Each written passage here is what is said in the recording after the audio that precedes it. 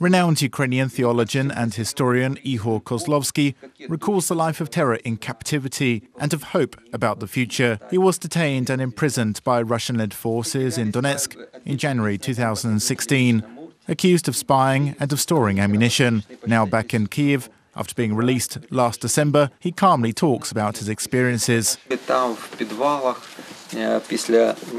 He says in the dungeons, after the tortures, shootings and the so-called Russian roulette, they left you one by one with the wall.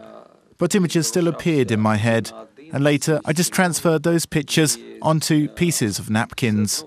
While imprisoned, Ihor chronicled his thoughts and feelings in a notebook given to him by relatives. He wrote about his surroundings and even some of his acquaintances, who later denounced his pro-Ukrainian views.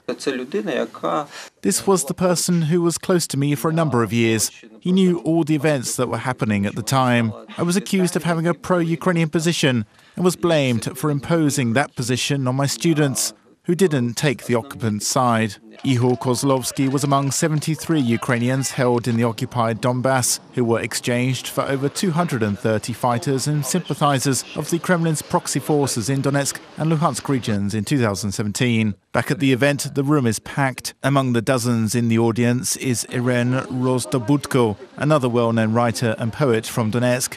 She thinks that powerful stories like Ihor's should be heard more in Ukraine and abroad. She says he gives clear and correct evaluations of what is happening in Ukraine these days. Even after spending 2 years in captivity, he has an absolutely objective point of view on the situation in Ukraine. A lot of people who were in the same situation as him have lost common sense, but he didn't. That is because he is a scientist, a writer and a poet.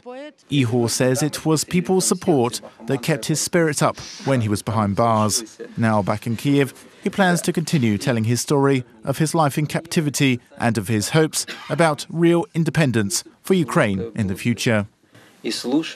Вдыхая воздух родной сквозь дождь и туманы, как грустно поют свои песни порой киты в океане.